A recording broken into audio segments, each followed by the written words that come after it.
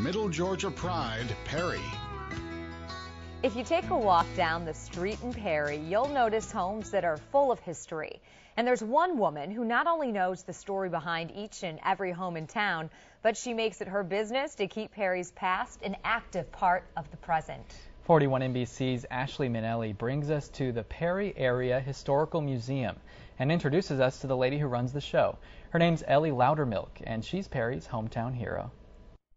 I love the people's enthusiasm for the history of Perry. She has the need to feed the people of Perry by satisfying their historical craving. People who are seeking their roots are very serious about the quest, and to see them satisfied, you can't measure that. In 2006, Ellie Loudermilk became a published author of this book.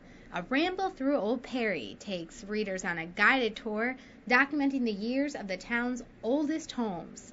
Since then, she's been the driving force behind archiving the history of Perry. I love people being connected to other people. It's right here in the Heritage Room where these connections are made. Ellie has put together tons of books detailing the lives of Perry's oldest families. What you see is what people have brought. And I call that Perry's gift to Perry. Ask Ellie about any piece of history in this house, and she'll tell you that each artifact has its own special story. Like this gun, for example, from World War I. It was hand-delivered to her by the grandson of the owner. This was brought back as a war trophy.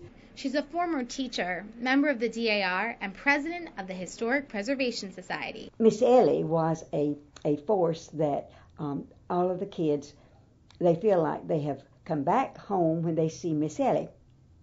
She was a part of their history. When we came here in 1971, I thought we would probably be here for a year. It was just a stopover, you know. We were young and had big plans for our lives. Now 40 years later, Ellie's big plans turned into leaving her mark on Perry's history by keeping it alive. In Perry, Ashley Minelli, 41 NBC News. Loudermilk invites anyone to stop in at the Perry Area Historical Museum to check out the history. For more information on the hours of operation, visit our website at 41nbc.com.